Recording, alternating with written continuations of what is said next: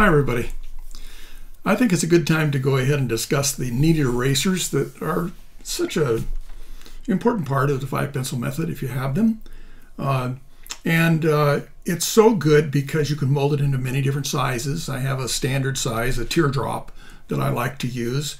And we've discussed conditioning them and which ones to use and how a number of times, but years go by. We have new students all the time. I'm glad somebody mentioned it last week and said that they were having some difficulty and wondered if they had some solutions. And so I thought we could go ahead and talk about this a little bit and see what we can do to solve some of the problems.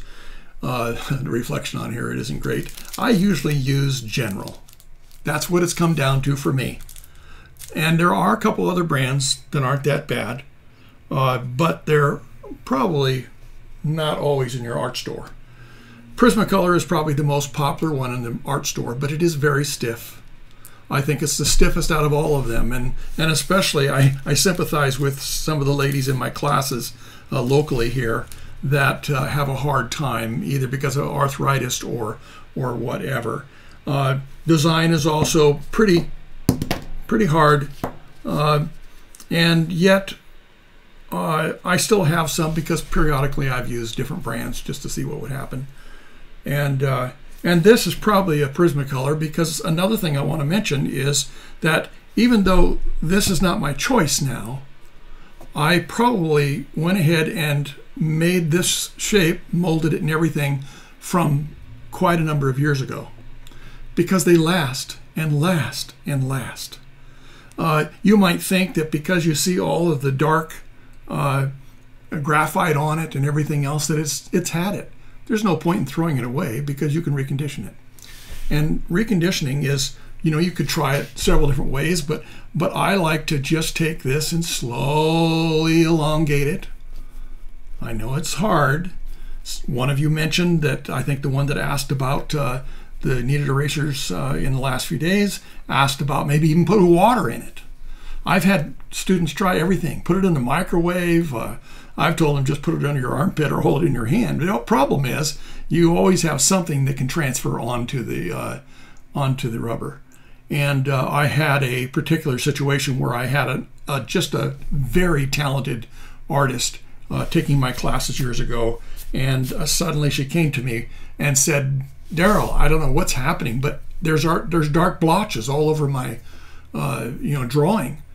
And we finally, through the process of elimination, found out that she had quite a amount of hand lotion that she was using.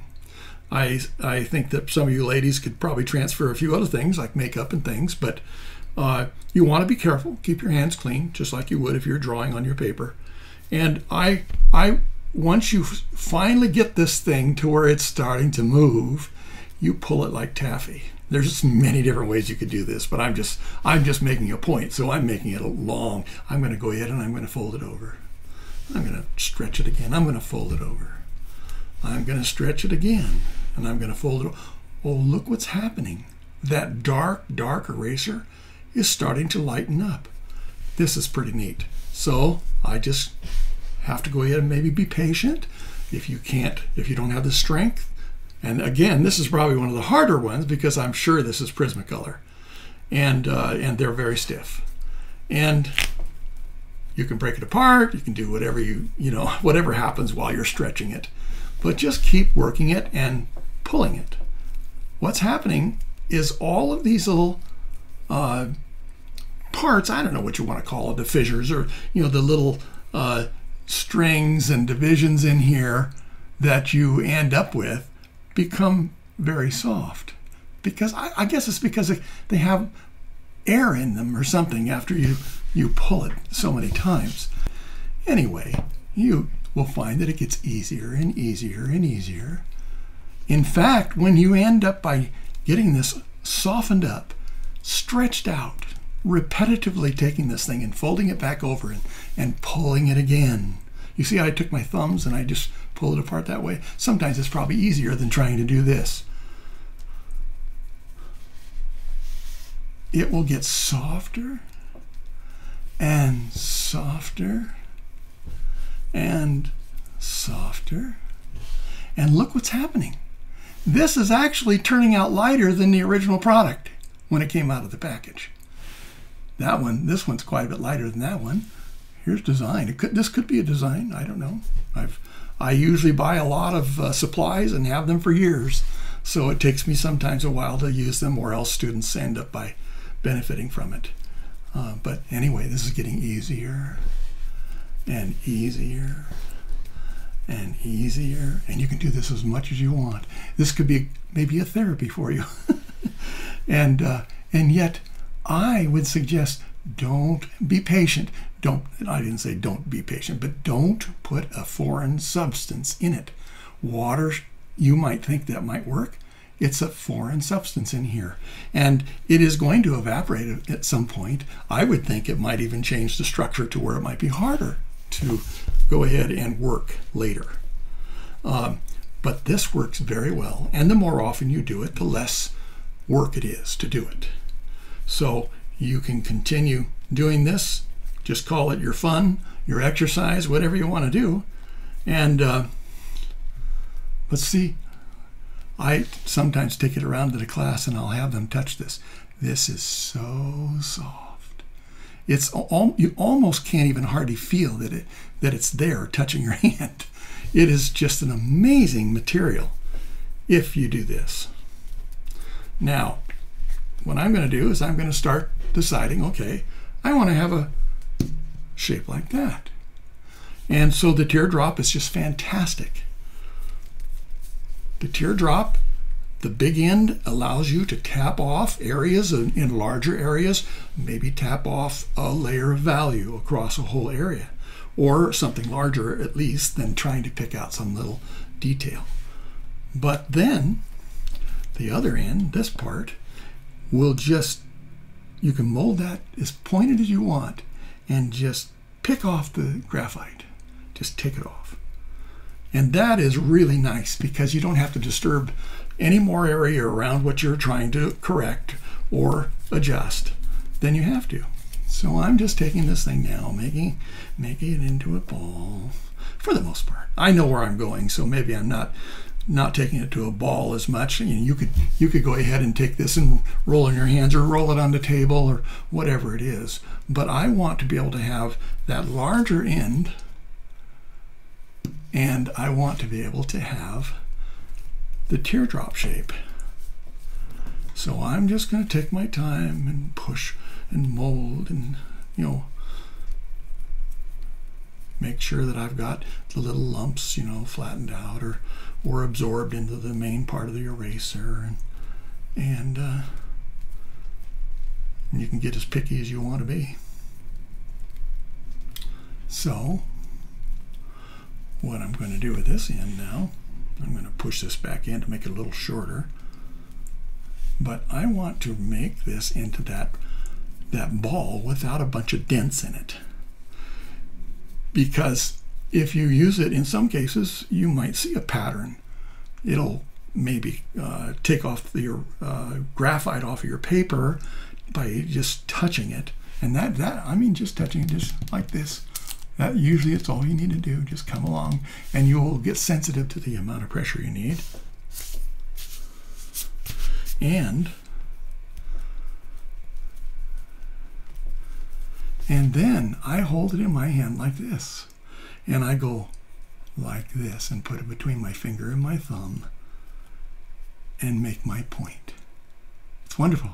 You can renew that point so quickly and so easily. And this is quite, you can mold it very easy. It's quite soft. And it will harden over a period of time, but then just go ahead and freshen it up and make it brand new again. Look at the difference. This was darker than that one. I picked out the darkest one to do this with. So isn't that incredible? Look at that. It's just like, it's amazing. You'd think that the whole thing would fill up with graphite. No, it doesn't. That graphite evidently is far less of an amount than we might think. And so I can do this again, just to freshen up the point. If I don't have a point that I really desire, I can just go ahead and twirl it in my fingers again. The other thing I like to do is I will fold this over and then I will pinch it. And in that way, I've made myself a blade. And I can come along and just take a nice streak. I can clean up a whisker or a hair or a highlight somewhere in a small space. And you can even use it as your tapered stroke. You glide on and you glide off. So you don't have this bold start to your erased streak. So anyway, just remember, look at, I just had that blade. And I just put it right back to the point.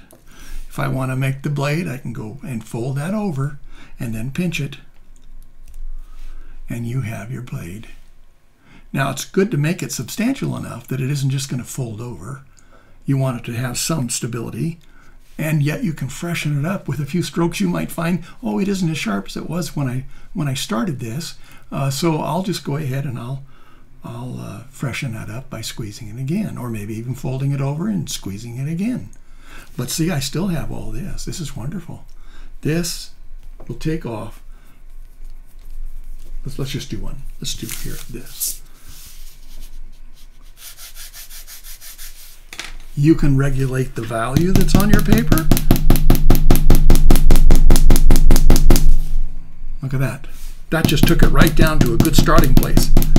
Like when you're doing your sphere and you're using maybe a lid or a template to start your sphere, and you end up with a darker line than you thought you might, you just come back in and you tap it off until it's just enough to see. But sometimes there's whole areas on your drawing that you may decide, well, you know what, I think that needs to be a little lighter. And if you want to take it off, I didn't put that on there very hard. I didn't layer like I often do, but let's just see. Oh my, even with this kneaded eraser, it's gone. And you can see that the graphite is on there. And then what you'll do is you'll just go ahead and you'll maybe stretch it if there's too much, but you don't have to worry about it, because even this dirty old thing, it may be years old, collecting all kinds of stuff. And it can turn out as fresh and brand new as you would want to have it in the store. So now, the sizes, somebody was saying, well, you know, what do you prefer? I prefer the large size. If I had to double up on one, I'd maybe put one of these with it. Now this doesn't have a label on it, that's why it's, you know, turned over.